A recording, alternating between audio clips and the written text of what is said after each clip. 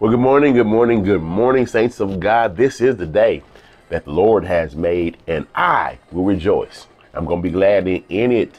It's Thankful Thursday, July the 16th, 2020, and we are blessed of God to once and again be found present and accounted for in the land of the living.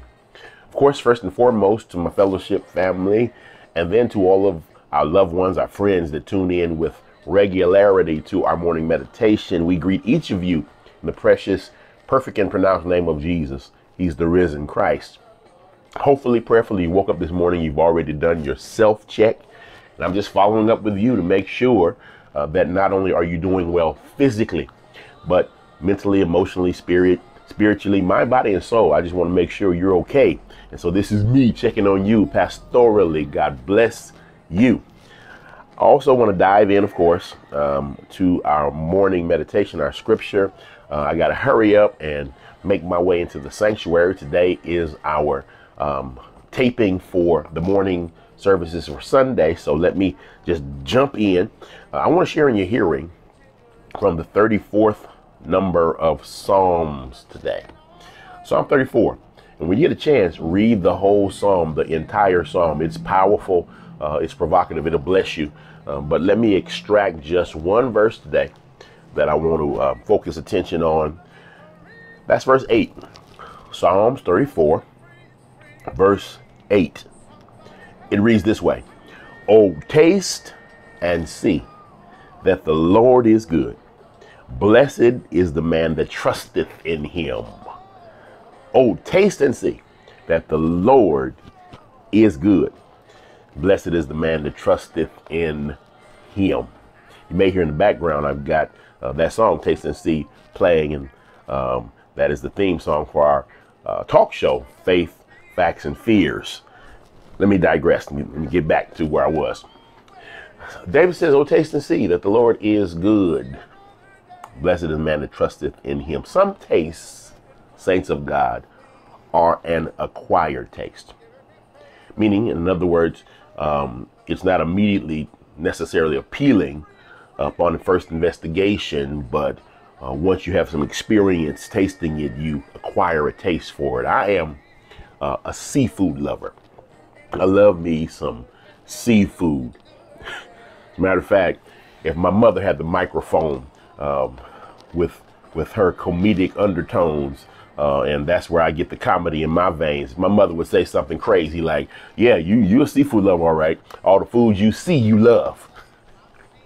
Anyway, I really can eat any kind of seafood. I love shellfish, shrimp, lobster, crab, mussels, clams, oysters, you name it. I love seafood, and I have enjoyed over the years just trying any kind of seafood. Of course, all fish, catfish, codfish, salmon, of course, crappie, bluegill, bass, trout, you name it. But I just enjoy it. My wife, on the other hand, especially when we first got married, she's very conservative with everything she eats. She has to investigate it, literally. She'll look at it up and down. She'll smell it, and if it doesn't look right, if it doesn't excuse me, if it doesn't smell right, excuse me, I'm not gonna start over, y'all. Forgive me. I gotta hurry up. If it doesn't look right, if it doesn't smell right, she's just not gonna eat it. So when we first got married, I took her and said, baby, I want you to try sushi. And of course, she's looking at it. She's like, it's not cooked. I was like, yeah, try it. And we had her to try it. She tried it because she trusted me. She enjoyed it. I said, baby, try this calamari. She said, what is that? I said, that's squid. She tried it because she trusted me. Now she enjoys it. What is my point? My point is, I was able to influence my wife that what I had been tasting for years was good because she trusted me. And saints of God, when God dropped this passage in my spirit, it dawned on me that I'm a witness as to how good God is, because for years I've been tasting and I've been seeing that the Lord is good. The question I have for you as we hurry up, and I'm going to close, are you a witness as to how good God is, to the point where you can invite somebody else to try him? Have you tasted enough of God, and has he been good enough to you that you're able to influence somebody else to taste him so that they can acquire a taste for trusting God? I stopped by to tell you that in times like these, we ought to be walking, talking advertisements as to how tasty our God is, that he's so trustworthy, and he's historically so good that you can challenge anybody.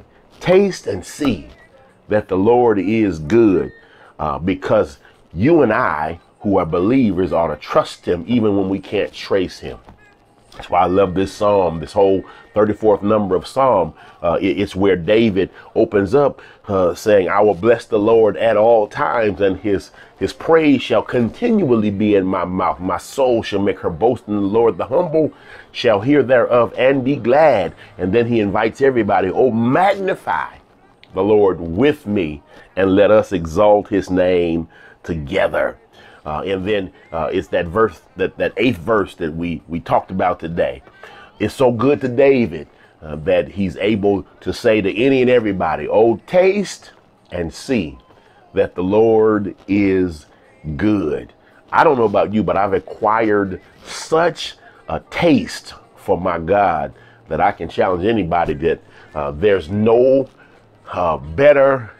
nothing better than the Lord my God.